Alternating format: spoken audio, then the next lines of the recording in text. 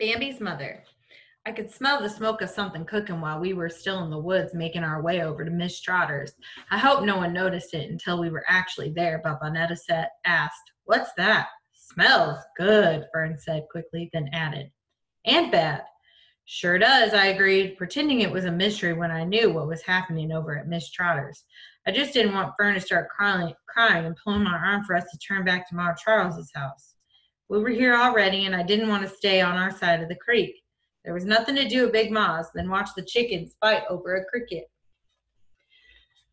Miss Trotter and Jimmy Trotter had a skinned deer roasting on a spit. Jimmy Trotter cranked the handle and the spit, and the deer turned around and around under a pit of burning coals. As we drew near, Fern, now close to me, close like she used to be, began to buckle at the knee. She was crying. "Cut it out, baby," Bonetta said. Fern wasn't up to fighting back. I could feel her folding into me. "You cut it out," I told Bonetta. "She's your sister. Act like it." Miss Trotter caught sight of us and waved. "Just in time for barbecue." Both Miss Trotter and Ma Charles called any meat roasted in an outdoor fire barbecue. When barbecue to us was sauce from the grocery store, sweet and spicy red dust on potato chips. "No, no, no," Fern meowed into me. She tried to pull me backward. I pulled her forward. "Come on, Fern. You don't have to look at it. You can stay behind me." And of course, Vonetta said, "Come on, baby." As much as I hated Vonetta's meanness, her taunting was enough to prop Fern up and move her feet back forward just to show Vonetta she wasn't a baby. Fern grabbed a fistful of my top and stayed close to me.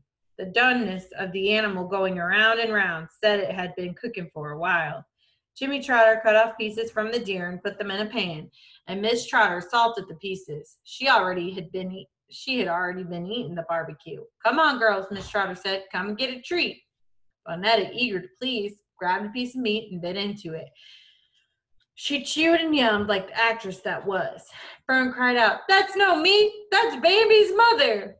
Jimmy Trotter started to tell his great-grandmother who Bambi was, but she put her hands up to him. "I know who Bambi's mother is, a make-believe deer in the pictures. You see, youngin', I know. Now get over here. Come on." But Fern wouldn't move. "You," my great-aunt said to me, "let go of that girl." Although it was the other way around, Fern's fist wrapped around the bottom of my top. I loosened Fern's grip on my clothes and pushed her forward. "I don't bite children," she told Fern, "but I'll give them a taste of the hickory switch if they're bad." She meant to jolly Fern. Bonetta, who wasn't receiving any attention, rolled her eyes. "Bambi is make-believe. This is a real deer, God-given to those woods to run about and breed." "Aunt Miss Trotter, God doesn't want us to kill," Fern said. "We surely shall not." Fern said it the way Big Ma would have been proud of, although Big Ma wouldn't have appreciated that Fern talked back to Miss Trotter. Ma Charles, on the other hand, would have cackled and shaken her tambourine. "God don't want us to kill each other, youngin'," Miss Trotter said. "Fern," my baby sister corrected. "God don't want us to kill each other, Fern." Miss Trotter turned to Jimmy Trotter. "Boy, get me the biggest hickory switch you can find." Jimmy Trotter kept basting and salting the meat. We ate the smoky venison meat, except Fern, who ate a piece of bread. Miss Trotter waited for Fern to ask for more to eat, but Fern never asked. Miss Trotter said to Fern, "This animal made an offering to us, and you will take it, and you won't take it. Shame on you." Fern shrugged. "This animal gave us her meat. We'll share it with neighbors, and what we don't eat we'll freeze for when there's nothing. She doesn't have much fat to her, but she gave us her bones and hide. If it were a nice buck, I'd have made good use of his horns. Everything the animal gives us is useful." Fern thought long and hard, like she was at her desk figuring out homework. It would have been nice if she'd said, "Yes, Aunt Miss Trotter." Instead, she said, "Wish we could give it all back to her, Aunt Miss Trotter." "Surely do." That evening, Miss Trotter filled a tin pan with sliced venison and wrapped it tightly, placing it on Bonetta's hands to carry. "Take this to your great-granny. She'd surely like to have it. But you don't have to tell her I shot it with Daddy's rifle. No, don't tell her that. But if you need to tell her something, tell her I brought the doe down with one shot and cleaned out all the buckshot myself. That is, if she's worried about buckshot." "I'll carry it," I said. reaching to take the pan from Bonetta. No, no, Miss Trotter said. My dear one can carry it. She's strong and eats all of her food. Her words were meant to make Fern feel badly, but Fern was in her world, humming and clapping, almost the way Cecil did when she worked out her poems. With the pan in her hands, Bonetta curtsied, and we started back through the woods and over to the creek. Bonetta's politeness lasted only until we were out of Miss Trotter's sight, and then she taunted Fern with the pan of cooked meat. Grabbed the pan out of Bonetta's hand with the swift yank. It was a good thing Miss Trotter had wrapped that pan well. I heard, I hate you, Delphine, all the way home, but I didn't care. Bonetta had to learn how to be a better sister to Fern, and I was going to teach her. Bonetta pulled out all the stops and told Ma Charles almost word for word about Miss Trotter shot the deer with her father's rifle and cleaned out the buckshot. I knew Miss Trotter threw in that bit about her father's rifle to rub salt in Ma Charles' heart. That Slim Jim Trotter left his rifle with Miss Trotter's mother and not hers.